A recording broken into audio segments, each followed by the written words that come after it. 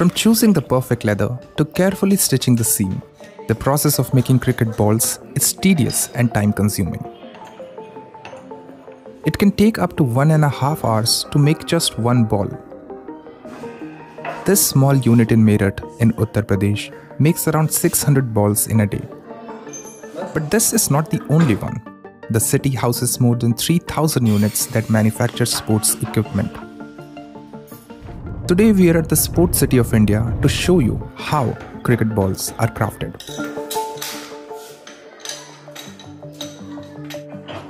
It all starts with selecting the perfect leather. Workers carefully pick the right one, checking both strength and flexibility, a blend that ensures the ball will endure the extreme pressures of the game. ये तो अलग-अलग rate हैं, जैसे जी 1600 का भी पुट्ठा है, 1800 का भी है, 1400 का भी है। ऐसे ही जैसे ही माल बढ़िया लेंगे ना, बढ़िया बनाएंगे तो वो महंगा लेना पड़ेगा। Once selected, the leather is dyed with red color. A worker used their feet to ensure the sheets are evenly dyed. Then the leather is drained and dried up to 48 hours. The leather is then sliced into precise shapes with surgical precision. Workers then stitch these pieces together by hands to form semi-spears. Small pieces of leather are glued inside the cavity, and then it is pressed to make sure it stays in the place. At this stage, excess leather is sliced carefully. Now comes the core, the heart of the cricket ball.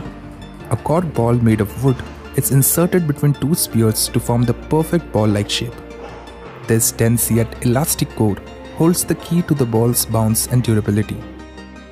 The rules say that a new ball should weigh between 155.9 and 163 grams in men's cricket and between 140 and 151 grams in women's cricket.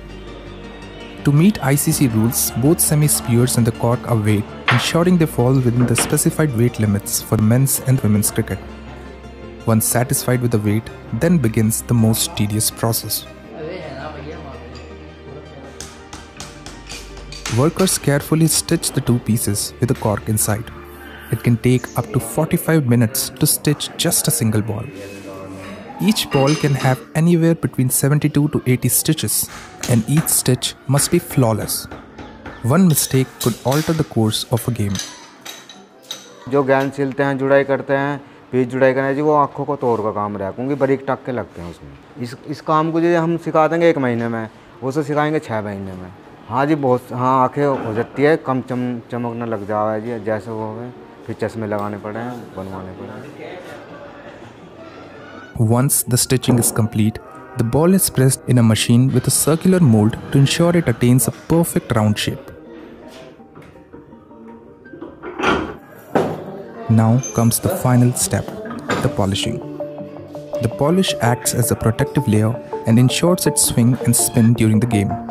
The ball is meticulously inspected and its name is stamped. हम जो गेंद को wax करते हैं ना, उसमें quality निकाल लेते हैं, उसमें जुड़ाई की फिनिशिंग बढ़िया है तो 5 तारा है। Cricket balls come in 2 primary colors, red for test cricket and white for limited over matches. More recently, the pink ball has been used for test matches played under lights. The materials used for all types are the same, with differences arising from dyeing and polishing. Finally, the balls are ready to be shipped across the country. The ongoing Cricket World Cup has surged the demand for cricket equipment, including these crafted leather balls. But for workers, this is business as usual. For the last 15 years, Tony has been making balls. लेगा जी 15,000 से 20,000 के something में, इसके बीच में कमा रहा है। Ball का पर पीस का रहता है, तो इसमें हमारे जितना हम काम करेंगे उतने मिलता है। नहीं जी, कम से कम 700 रुपये रोज़ के 800 रुपये कमा लेते हैं। उसमें जी हम बना लेते हैं 40 से लेकर 50 के बीच में। These handcrafted balls are not just an object, but a testament to human craftsmanship and love for the game of cricket.